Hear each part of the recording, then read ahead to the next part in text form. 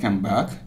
In the previous video, this is where we left by creating this nav bar and then drop down. Alright, cool. So in this video, we are going to work on the header. So the logic we are going to use is using what flexbox, and we're going to use only one component called box and sxprop to style it. So let's get started. But before that, I think the icon for our logo, the size of the logo is small. So let's head over to the nav bar here, and inside the icon here, let's provide some font size. Font size, let's call this, make it 2.4 rem.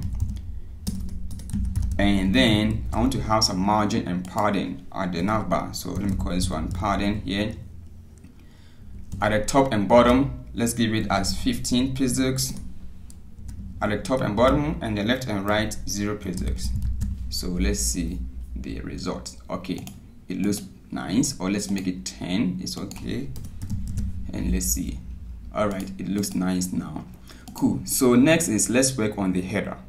Right. So let's go ahead to the component structure. Now nav bar, we are gone for now, and we implement the responsiveness later on. So under the components, let's create one component, one folder called header component. And then here, let's create our component and make use of RAFCE. And to this point, I know how you make use of that. So here, I'm going to use the box component. So quickly, let me bring in the box component. And you may be saying, why always box component, but not div? If you use the box component, you have access to the default styling system for Material UI.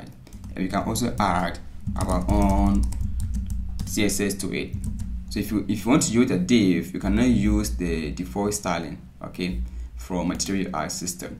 Okay, so let's go ahead and then render this component. So let's come here and let's call this one header for my components, and let's render it below as that. Okay, cool. All right. So nothing much in that component. So let's see whether it has been displayed or not. All right, typography is not defined. Yes, of course. So let's bring in typography, the auto import. Perfect. Now it works, but it's nowhere to be found. My header and typography Material UI, why is not showing? Well, it looks weird, right? So let's give it some variant and call this one H1. Yeah, oh, because I give it some margin here at the nav bar, we see the problem that the nav bar, the out bar gives us. We see that we have that kind of margin being pushed up. So to avoid that, we need to give the nav bar some margin bottom. So it's about try and error here. So for the sxprop, let's give this one margin bottom. Okay, margin bottom here, and provide, let's say 10 pixels here. Let's see what we have. It doesn't make sense. No effects. Let's increase to 90 and see. Okay, it's still. So to avoid this one, what I normally use, passes to the toolbar. What I normally use is my box component to avoid this, right? So it provides box here as a wrapper to that. Let's see what we have. Now we see that I don't have that, and I still have my effect. So instead of out bar, I don't want to use that. Out bar in just some padding margin, I don't want that. So that's why I prefer to use the box instead of the out bar. Okay, so now I have my header. So let's go ahead and quickly structure that. So let me remove this one from here and here. So for this nav header, all what I did was I used a background color and some text here and align them to the flex start as that.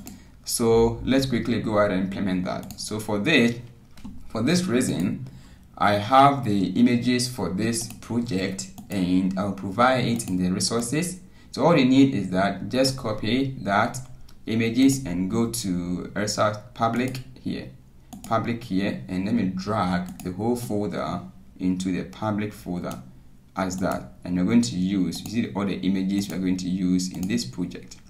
Okay, so let's quickly lay out. So for this header component, I want to provide a minimum weight using the SX prop and call this one min height. Let's give this one as 80 view H, and then background color, the background here, I'm going to use the image, so URL here, and then your bracket, and then reference where the images are. So inside my public, so images slash header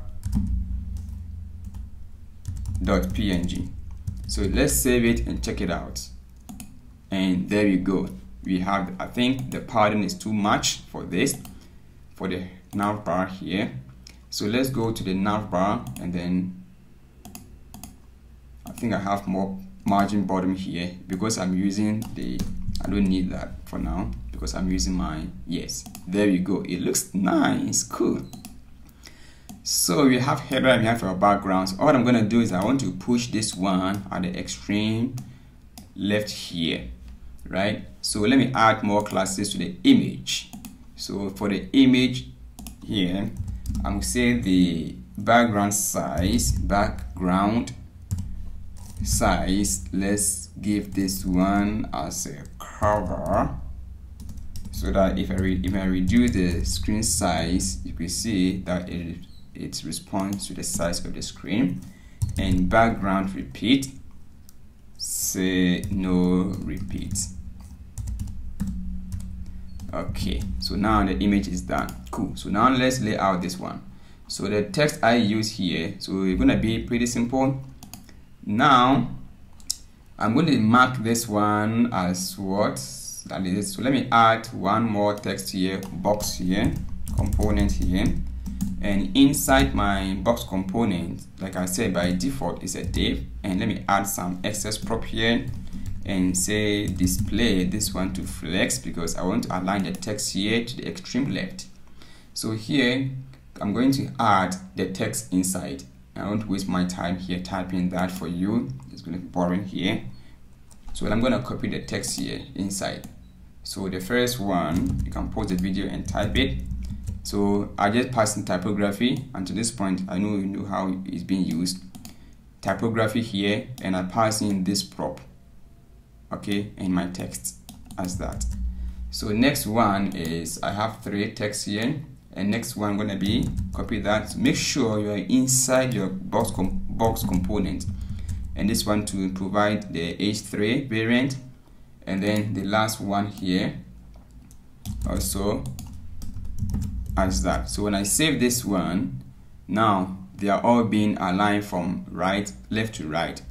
So I want to tell the div component here, right, to display as column, right? So here the div here, justify flex direction, sorry, I'm going to be flex direction here to be column. When I save it, now they are being on top of each other. And all what I'm going to do is I will say that justify content here should be what, center here, and align items to be flex start. So here align items here to be flex start. Perfect. Now let's see.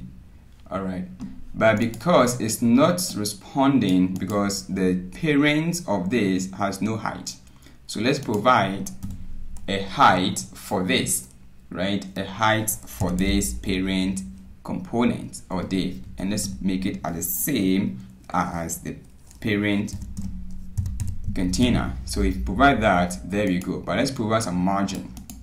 Okay, and before I end this video, I want to show you some shorthand property we can use in Material UI. So for this, we have a shorthand property called margin left, and you provide 3 no units. And you can see that we have that. So if you want to learn more about the shorthand property, so let's quickly search for the, is it shorthand notation? Yeah, shorthands. Okay, so if you click on the spacing here, you can see that we have the notation, right? And we have margin and pattern. For example, we have all the 4-box model, the top, bottom, left, right, and we have this X and Y. So this X and Y simply means that if you want to change the pattern or margin from left and right, it will apply to left and right, and Y means top and bottom. Okay, cool. So if you are using it, don't use any unit, and you see that by system is going to multiply by what? 8, going to get 16. Cool. So that is it, guys. So in the next video, we are going to work on this section, and the most important concept in Material UI is called the grid system.